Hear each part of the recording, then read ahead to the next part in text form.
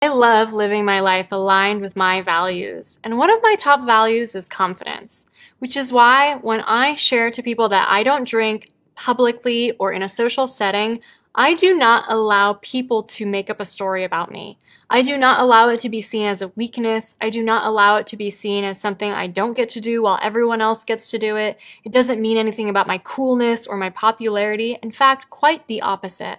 Most people overdrink, and most people wish that they drank less or not at all. And you are the brave one who's actually doing something about it.